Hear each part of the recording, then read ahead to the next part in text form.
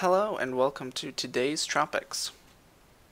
As you can see here, we have Tropical Disturbance 6F is the only active tropical cyclone being tracked by an official warning center. There are also two disturbances. We have Invest 90B in the North Indian, and we have 94S in the Australian region. So we can see here that Tropical Disturbance 6F is located at 8.2 south, 162.7 degrees east, which puts it right about here on this satellite imagery. So right over the Solomon Islands. It's not expected to form into a stronger system. So nothing really out here in the South Pacific. All of these thunderstorms not really particularly related to any tropical development. So let's go to our cyclogenesis probabilities graphic that we have here. As you can see, there's not much activity in the Western Hemisphere. So we'll zoom in. Currently, the most significant item of note is the tropical low over Western Australia. Currently, which is the Joint Typhoon Warning Center is calling Invest 94S. It has a moderate chance for development into a tropical cyclone, especially if it can get out over water.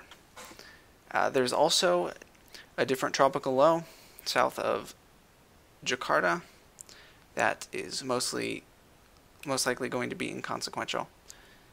And our other significant chance for development is here in the North Indian, over the Andaman Islands, which is 90B. Currently, India Meteorological Department does not have anything to say about it. As well as we have some future systems which may be important. We have the remnants of 93S, which could maybe in the long term, more than 5 days out, develop, as well as something in the Gulf of Carpentaria and in the South China Sea. So now we're going to move to these three more significant and more immediate chances for development. So it's currently 9 Universal Time, and we'll start in the North Indian with this system, which has been interesting for the past few days. It's been moving east in the Bay of Bengal from south of Sri Lanka. Let's see if we can go back here a little bit. Yeah, that's this system right here, off the southern tip of India. It's been moving east here to the tip of Indonesia. And what I find interesting is we can go out here 3 days. Let's go a little further here, because here's where we start to see these tropical storm force winds. So at this point it would definitely have a name. It's definitely a significant tropical cyclone.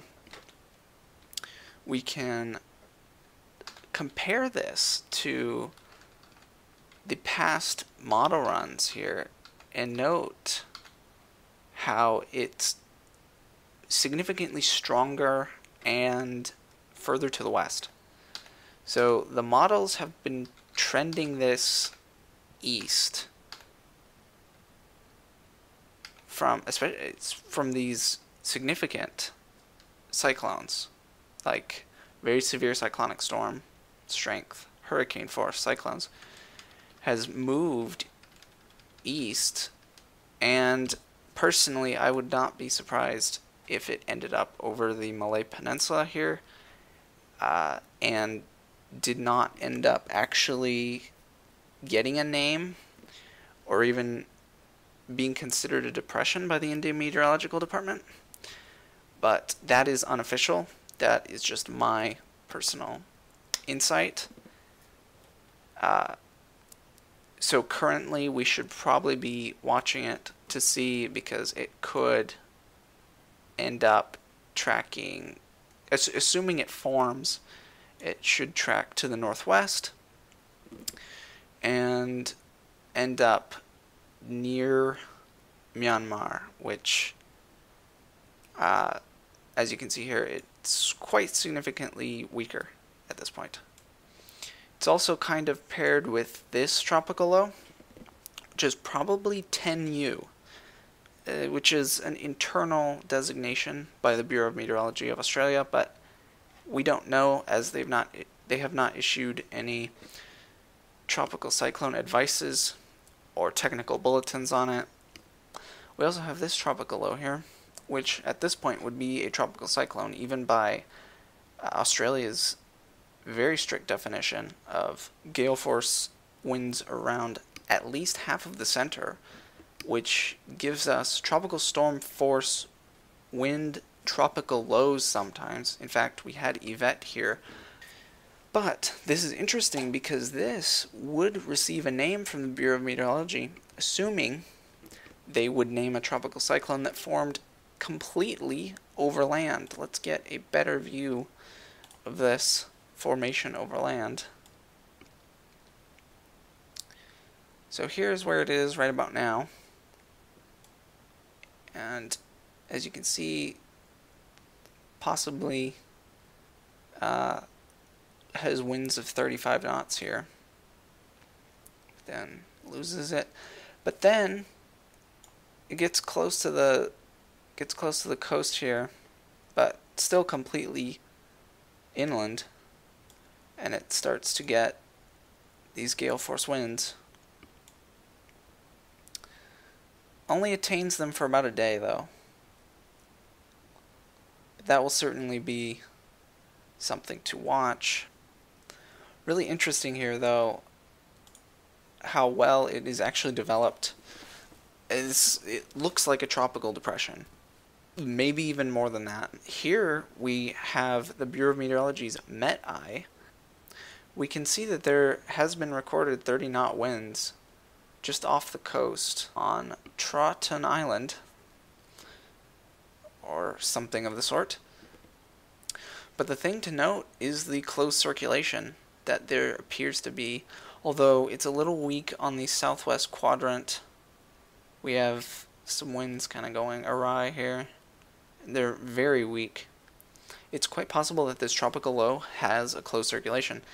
And I didn't mention this before, it's probably called 9U. It formed about the same time as the tropical low to the northwest, over south of Indonesia, but again, we don't know.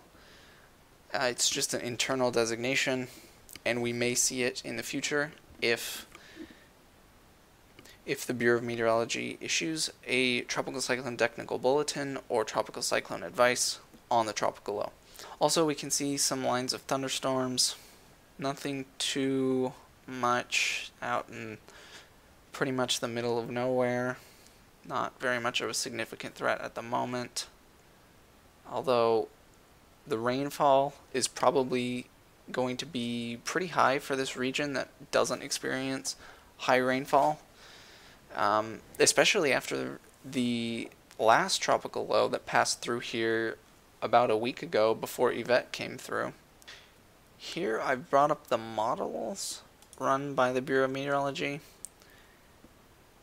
It does develop some winds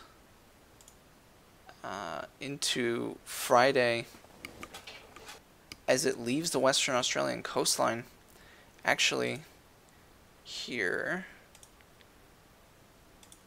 probably doesn't, but it gets very close. And if this system does actually track a little to the north, a little to the west of where it's currently predicted to go, it will end up in this water, and it could actually end up being a Category 1 tropical cyclone on the Australian scale. So that will be to watch out for here in about 3 days, 2 or 3 days. That's about it for the Tropics Today. Tomorrow we'll have another video with updates. See ya.